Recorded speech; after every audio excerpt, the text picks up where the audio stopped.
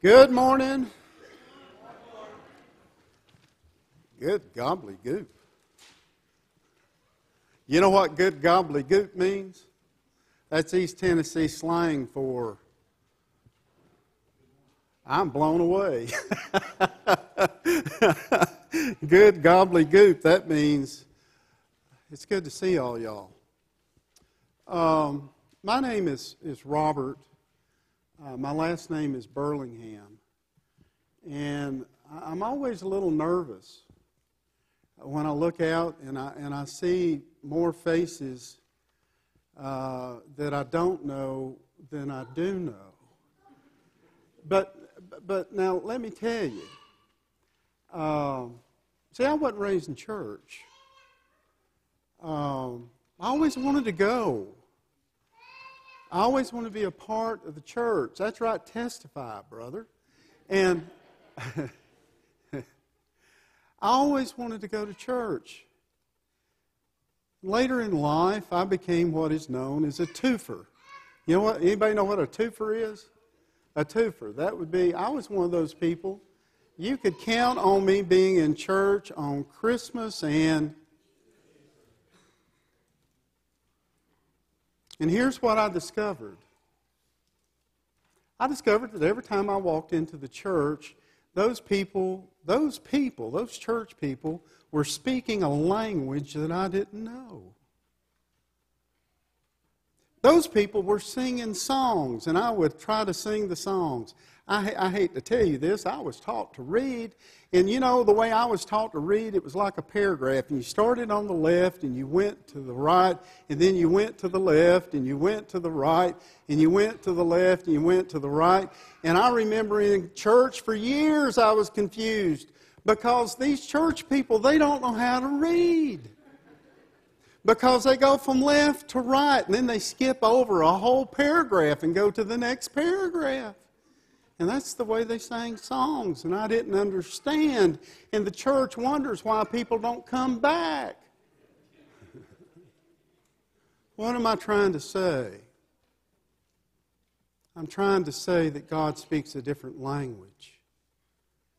I'm trying to say that each of us speak a different language. But right there is the universal language. Right there is, come on, don't let Mama correct you so bad. Wait, what's her name? Amora.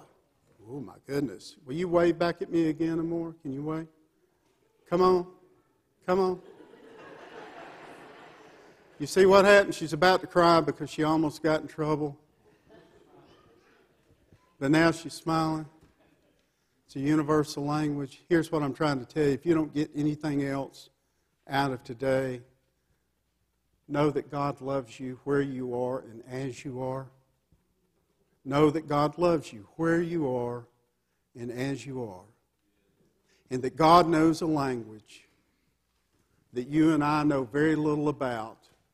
But we've been looking to be able to speak that language since the time we were born. And many of us in life come to a place and we are convinced that we don't deserve to learn how to speak the language or learn how to receive the language. And that God loves you. Would you bow with me, please?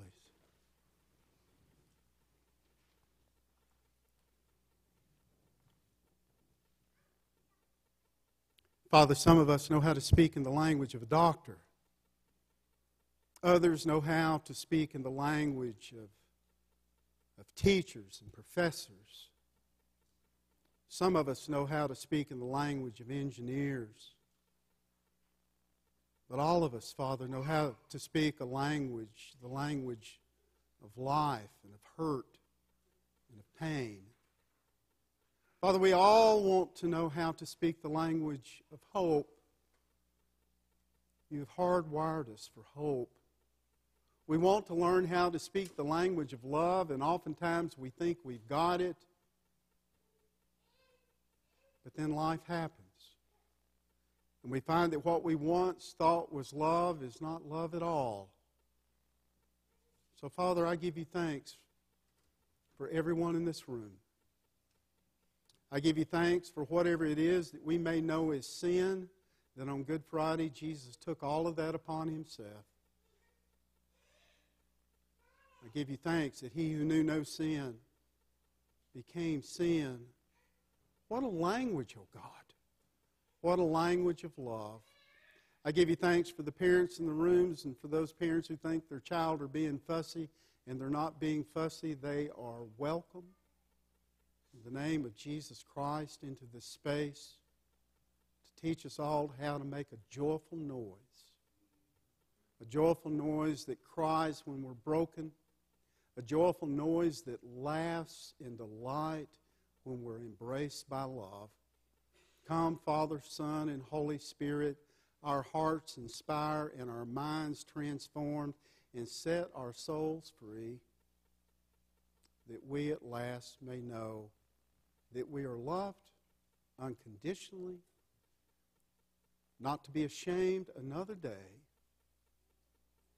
but to stand in the presence of your glory humbly. In the name of Christ, I invite your children into this holy place. Amen. Now, if you will, rise with me and turn to page 881.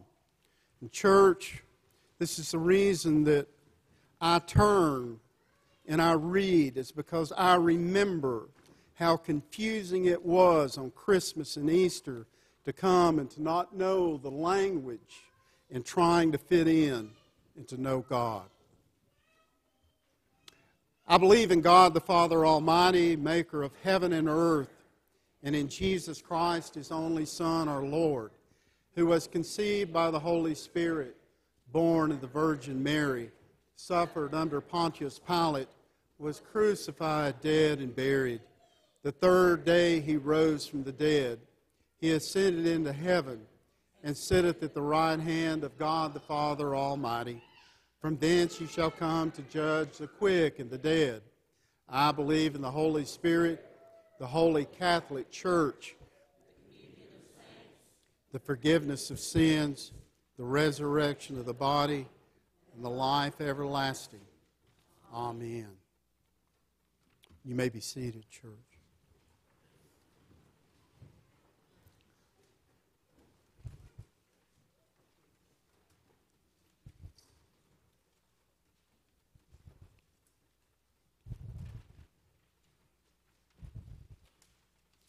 You see, this Apostles' Creed is a different language.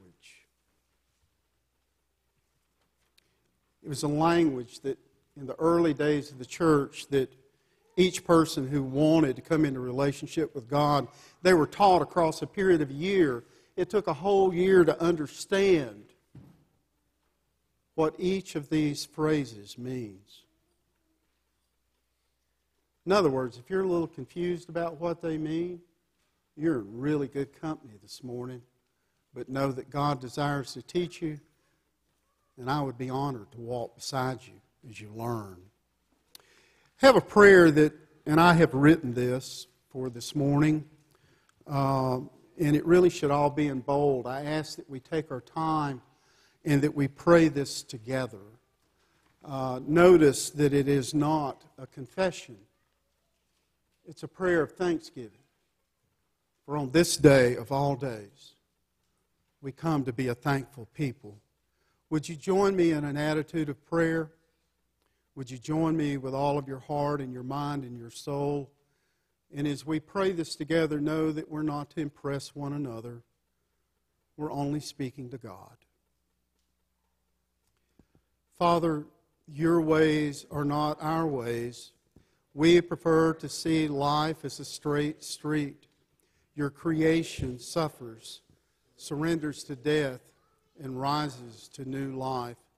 We celebrate your way even now as the new life of spring rising out of winter suffering. 3 times Jesus told us your way. The Son of Man must suffer, die, and on the third day rise again. Sin causes us to suffer shame, guilt, and blame. Shame, guilt, and blame kills relationships. It also hungers and thirsts for life, peace, and joy. Thank you for designing all of creation to reflect your way. Thank you for revealing your way through Jesus Christ. Thank you for the Holy Spirit who leads us to walk in your way. We thank you for belief. Lead us now to deny what we know, to rise to faith in the one who forgiven, redeemed, and reconciled. We thank you for faith. Lead us now to rise in hope to face today's trials. We thank you for hope. Lead us now to rise in your way of love. In all things, lead us in your ways until you make us one with you eternally.